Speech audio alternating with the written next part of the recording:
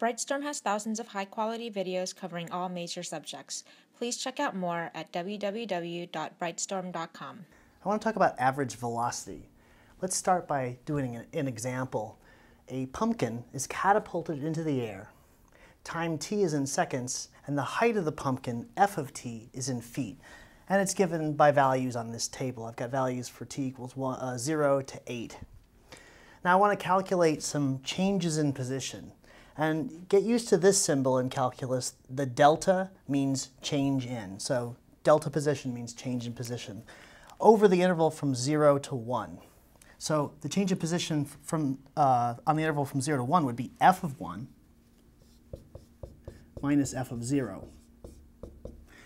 Now f of 1 is 118. F of 0 is 4. And so I'd get 114. But remember, the units are feet. So this would be in feet. So that means that the pumpkin, over that first second, increases in height 114 feet. Now let's look at the interval from 1 to 4.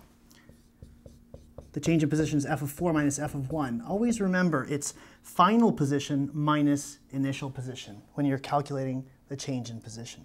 F of 4 is 268. And again, f of 1 is 118, so you just subtract. And you get 150 feet. And finally, from 4 to 6, you get f of 6 minus f of 4. F of 6, 208. That's the final position, minus the initial position, f of 4, 268. And you get negative 60. Now what does that mean? That means that over this interval from t equals 4 to t equals 6, the pumpkin has dropped 60 feet. So what does this have to do with average velocity? Average velocity over an interval from A to B is defined as the change in position divided by the change in time. And so what we were calculating just now were changes in position. If you divide that by the change in time, the length of the interval, you get the average velocity. Let's compute some average velocities. First, for the interval from 1 to 4, we would have average velocity is f of 4 minus f of 1 over 4 minus 1. Now we already calculated f of 4 minus f of 1. It's back here. 150 feet.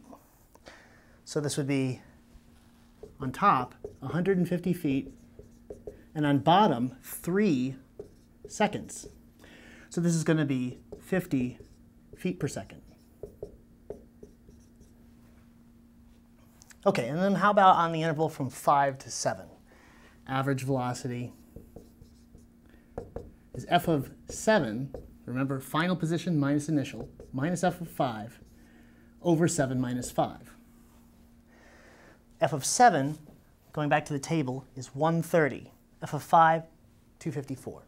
So we have 130 minus 254 over 7 minus, actually that, I'll just write 2. 7 minus 5 is 2. Now this numerator, 130 minus 254 is negative 124. And that's in feet over 2 seconds.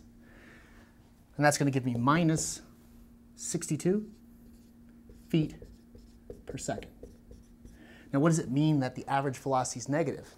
It just means that the pumpkin's probably on its way down on this interval of time. So average velocity is change in position over change in time. And remember, change in position is final position minus initial position. By 2. I can't do this with you two laughing back there. Work it. Work it. So if we had, no, that's not right, 3 coplanar points.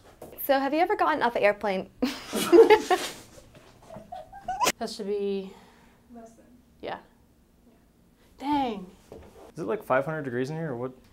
All right, so when you're in chemistry class, you're going to be doing a lot of work. You're going to be starting over. So as an example, we could consider like you've got a chain hanging from two